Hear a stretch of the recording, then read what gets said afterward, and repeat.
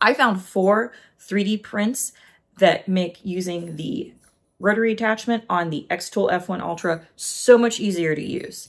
And all of them are free. So I'm multitasking a little bit today, trying to get video footage shot while making dinner. I do like cooking, and from time to time, if you guys ever want me to do recipes, you know, by all means, leave a comment. In fact, I cook everything gluten-free, so if you're curious on how I make things like cookies and such, I certainly could do that, you know, kind of an offbeat topic. Tip when cooking pasta, salt your water like the sea. And if you're going to then add it to a sauce or like a, you know, sauce meat combo that I do here on the skillet, cook it till al dente. So just under perfect where you would want it. That way you can add it to that sauce and it will continue to cook. You might think, well, you have a really big machine. Why not use the rotary attachment for the Gweike cloud? I mean, isn't that one of the perks? And it is. But it's one of those where it requires doing some additional attaching and setting things up in Lightburn. And it was one of those, when I was looking at the instructions, I just felt like it was a little too complicated for my brain.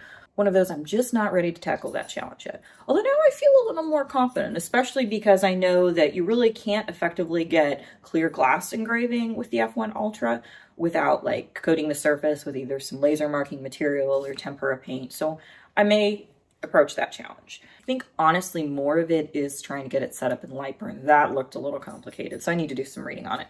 But I'm getting off topic. Ultimately, I wanted to try out the rotary engraver on the F1 Ultra. In particular, I wanted to try and sublimate these that I've had sitting underneath my desk, honestly, for a couple months. I had seen a YouTube short where somebody had engraved the frosted glass and really thought it was a really pretty look with a pattern, and I wanted to try and duplicate that. And I was successful. As you can see, it's sort of a lovely little boho chic pattern. And I was able to do a complete wrap 100%. And it wasn't too difficult. The biggest challenge, honestly, was trying to set up the Ra2 Pro.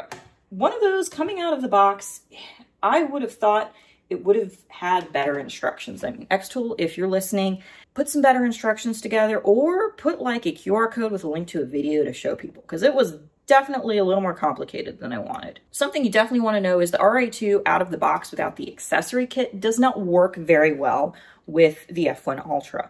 It honestly tips if you want to try and do anything larger than just a portion of the plate, which I find to be very strange. Now, they have an accessory kit, which I definitely think is worth the money, and the two came together with the bundle that I had picked when I purchased the machine. The accessory kit is definitely worth it. It includes a sort of extension piece that has a tilt feature for the chuck attachment, which from what I could tell on YouTube, you really want to be using the chuck attachment. It works much better than just the rollers, but who knows, maybe the rollers still work pretty well. But ultimately, I had to unscrew the section that basically plugs into the machine, remove the rollers, remove the base, and then attach the chuck attachment to that, and then in turn attach that to the new section from the accessory bundle. I think my biggest issue with the instructions is that it uses a lot of different M4, M3, M5 screws, and they're of different lengths, and the screws really aren't labeled very well in the packaging.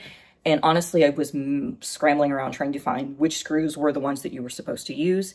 Now, part of that could be the fact that I had kind of opened both boxes and sort of dumped everything together. So I didn't necessarily have the two sets separate. That might have made life easier. That being said, Xtool, label the screws. You'll make people much happier.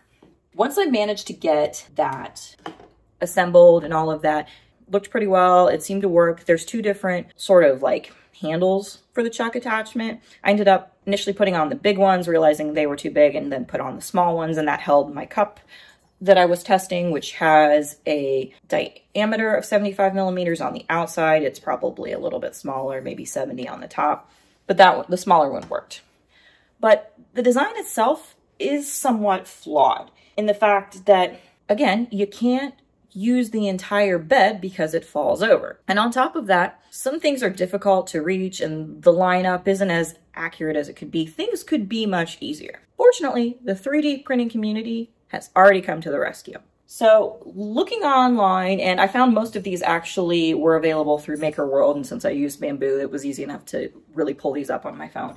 I found 4 prints that made my life much easier. The first one that I have, and I don't show initially this being attached, but it's this sort of backplate that goes behind the grippers of the cup, and that gives you an area to line up to, especially if you're using a cup that is larger than the grippers and you're putting the grippers on the inside, like if you're doing like a large tumbler. In my case, that didn't really matter with the example that I'm using, but I have seen some video where that is super helpful. Simple little backplate, easy thing to add. Another thing that's extremely useful, a block to set the Ra2 Pro on so that it lines perfectly with the base. Yes, I know, I 3D printed a block. Could you stack things and get it to the right height? Sure you could, but this one's the perfect height. It's got little lips so that the thing stays in place. I mean, give the maker some credit. Simple, does the job. That enabled everything to stay level, and I could slide it back and forth and take advantage of the full area of laser cutting with the rotary attachment. Now, lining things up then can get a little complicated. Ideally, you can really, with the rotary attachment, with the chuck feature, move it to wherever you need it, and it's not a problem. But another maker, and I will link all of these prints in the description, was able to go in and create a little guide for the base of the accessory attachment that can be easily screwed in to the base of the F1 Ultra plate. Now, he does include some additional attachments for screws if you want, and you can pick up a pair of, I think it's M3 screws, but honestly, the ones that are included with the Xtool that have, or for the little corner jig, work just fine with this. So again, these are all simple little additions that I think Xtool should really consider in the near future to making life easier for their users.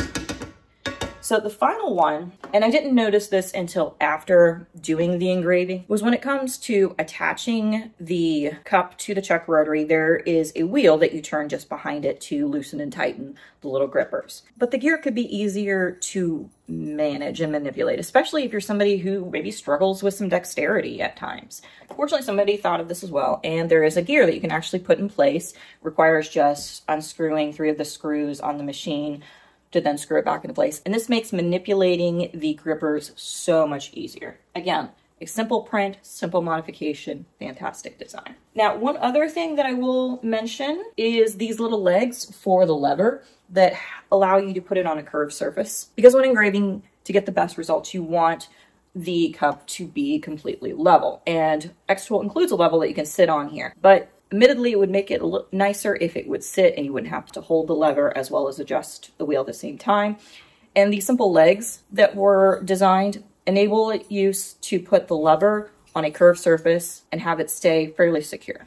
So again, a simple print, but it makes a huge difference. Now, setting up the chuck is pretty easy. If you know the diameter of your product, you can put that in, or you can measure the perimeter. And when you import your art, if you put a square background on it, you can then do a framing and it will completely show with a blue line where the entire design is going to go, which enabled me being able to line things up pretty easily. Another thing I did was make a very small pencil mark at the base of it so that when I did the rotary framing, I was able to make sure that it went all the way. Initially, it didn't seem like it did, and I made adjustments and found that it did actually go slightly over. So even though it didn't get exactly back to my line, the calculations do seem to work correctly.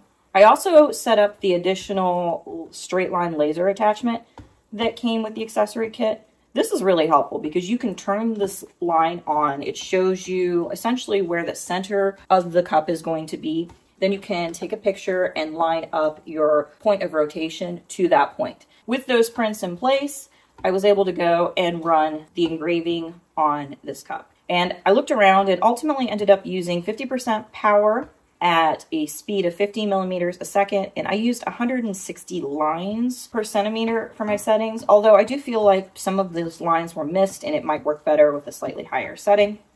I will try that in the near future, but it did give decent results, enough for me to test and know that I was firing, getting through the material, and getting a good engrave. So that's working with the rotary attachment, fairly easy to do. It's made me want to tackle the Gweike cloud and using its rotary attachment so that I can do clear glass, because clear glass is a little more difficult to do with a diode or a fiber laser, and I hope to do that here in the near future, as well as show you guys some additional projects that I've done with the new machine, including engraving in color. But in the meantime, I hope you guys have a good Friday, and as you can see, shrimp scampi is what's for dinner tonight. I'll see you guys next time. Bye.